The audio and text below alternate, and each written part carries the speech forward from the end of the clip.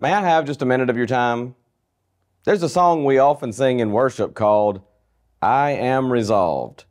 The lyrics describe one who is no longer deceived by the fleeting false pleasures of this world, but who is resolved to pursue things that are higher, things that are nobler, things that are eternally rewarding.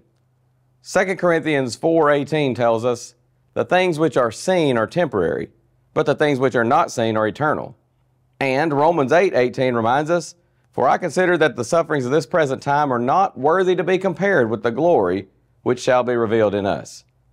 The world seeks to distract us, so it takes great resolve to stay focused on God. What about you? Are you resolved to focus on spiritual things?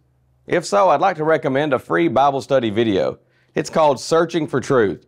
You could watch this video at the URL provided. There are 6 different parts to this entire study, Searching for Truth. And if for some reason you'd like a DVD, contact us. Be happy to send you that free of charge as well.